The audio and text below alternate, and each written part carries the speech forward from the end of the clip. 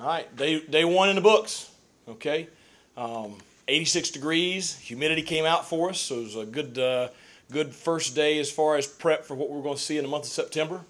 Thought we came out, had great enthusiasm. Thought you had some older guys that just had exceptional effort.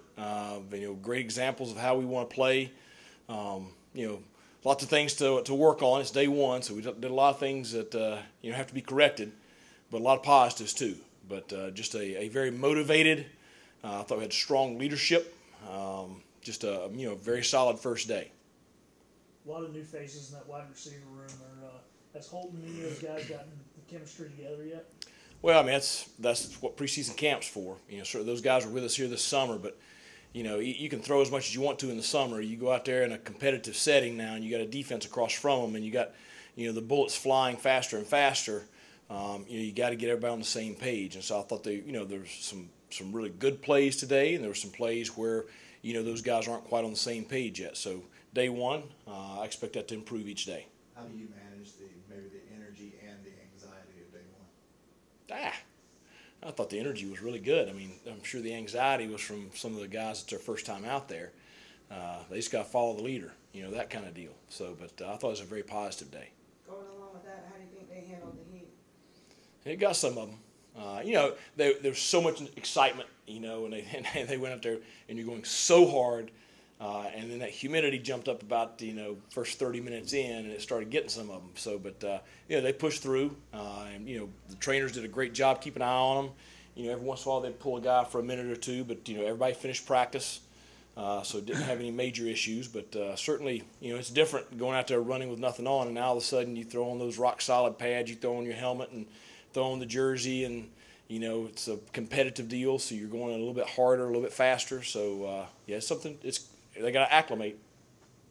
It had to be rewarding that you see each group. It seemed like there was a player or two that was actually coaching.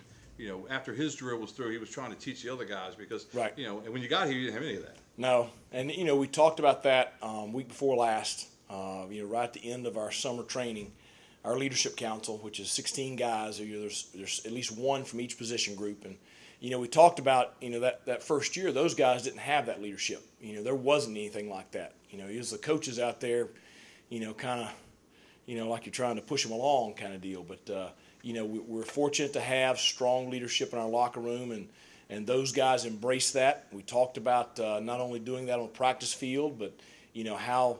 Their demeanor in the locker room, how they're talking in the locker room, staying positive, staying focused on the things that are important, keeping the main thing, that kind of stuff. And so it's a completely different program. We've talked about it a lot, but that's the way you want it. What are you looking for as you go group to group? I know you look at practice film after the wins, right? Stuff, but what are you looking for specifically as you go group to group out there? Well, I mean, I want to see our ones executed at a very high level. Our first and really our second group, because the second group is full of a lot of guys that I would call ones. So, I expect those guys to function at a real high level. I want to see us improve daily. As we move from practice to practice, and that's when you have a older guy that maybe isn't quite up to the standard. Now I'm pretty hard on him. I'm pretty direct with him because they all embrace what we want to be, and so I want to see them execute at a high level, and I want to see them improve. Now when we get in pads.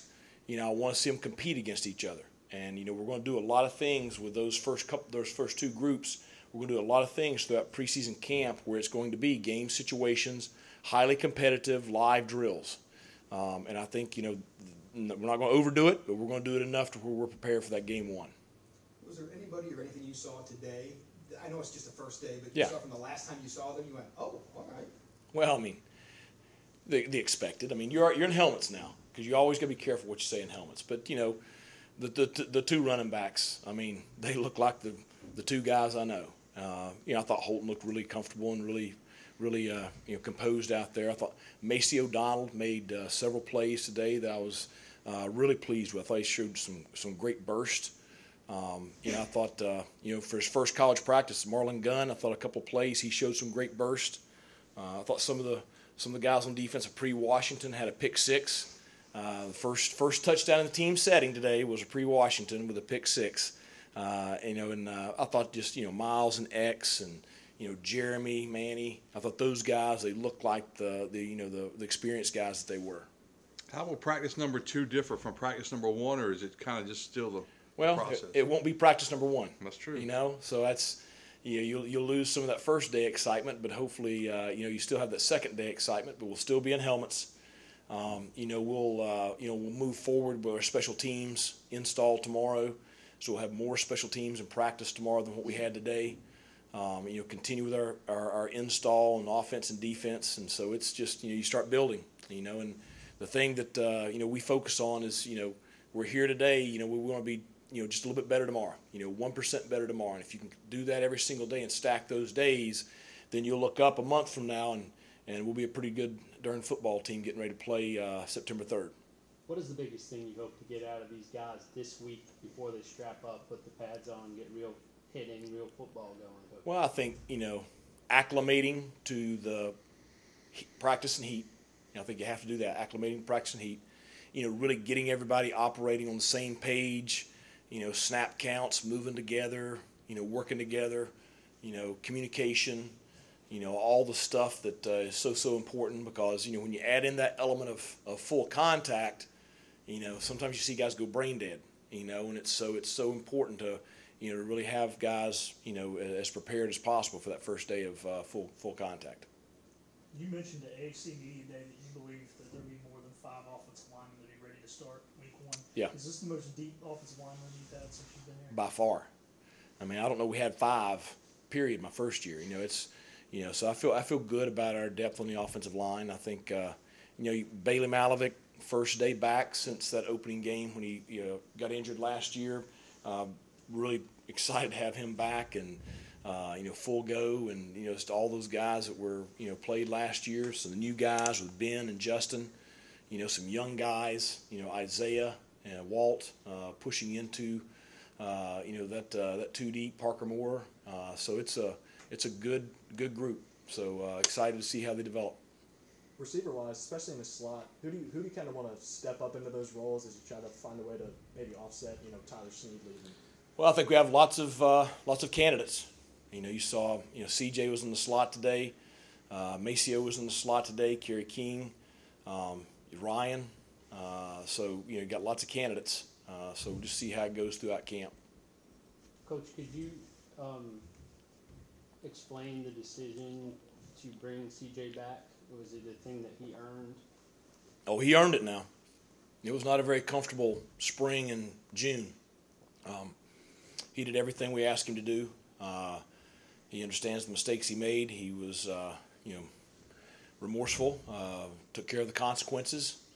So July 1, he was fully reinstated. I think he's done a good job since then, kind of keeping his mouth shut and, letting his actions talk. I thought he had a solid first day today, but, it's one day he's not going to do it. He's got to earn back a lot of trust with a lot of people. I was very pleased with how he took care of himself this summer and how he's been so far. And so if he can stay on that path, then he's going to be just fine. Just real quick, did you happen to catch D-line, the Mims brothers, kind of did that? Every time I saw them, they were by each other. Yeah, I think that's awesome. I think that, certainly excited to have Chandre here. I think his experience and leadership and just who he is as a solid character guy is going to be so important to that room. And, he's going to play for us. There's no doubt. He's got too much motor and too much want to. And I think he is just – it's awesome to have him here for CJ. It's hard coming in as a freshman lineman and, have Big Brother kind of, show you the way it's supposed to be done. And, Chandre's going to push him. Now, there's no doubt about that. He ain't going to let CJ get away with anything. But he's also going to be there, to say, hey, it's going to be okay. Tomorrow's going to be a better day, that kind of deal. Because freshmen, they have a rough go at it during preseason camp. Anything else for Coach? How'd Malcolm do in his first day as SID? He did Awesome. All right? I mean, he's He got through all the drills? Absolutely. We got to make sure his conditioning is ready for September 3rd. So.